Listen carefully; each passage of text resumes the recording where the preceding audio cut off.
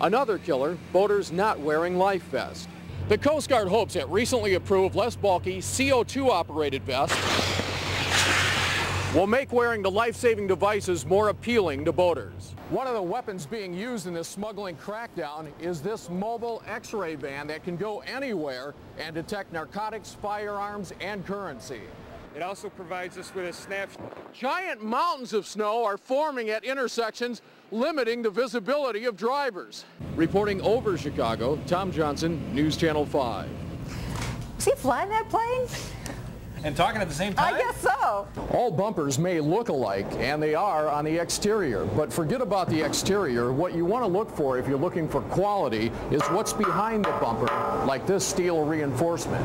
But even if you lock your bike properly, there's another danger: sucker pulls, where thieves steal the foundation bolts, making stealing your bike quick and easy. IDOT has 71,000 tons of salt stockpiled in the 6-county area.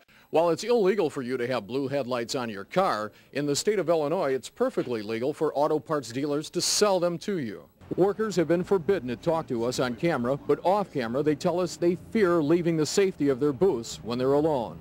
If someone is having a problem, the agent has to come out of this booth and come outside to help them. But once they're outside, they have no way to call for help if there's trouble because they have no mobile security radios.